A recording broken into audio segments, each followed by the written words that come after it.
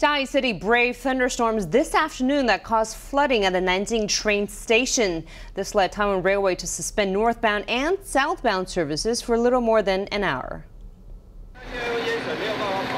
Starting from 11 a.m. to 1:30 this afternoon, Chiayi City saw 185 millimeters of rain, which caused floodwater to rise above the tracks at the Nanjing Station. The flood affected railway safety, leading railway authorities to immediately announce a suspension of two-way service between Chiayi and Tainan. The tracks are flooded and railway cars on both sides cannot pass. Tainan Station also put out bulletins informing affected passengers how to seek a refund or use other transportation services to reach their destinations.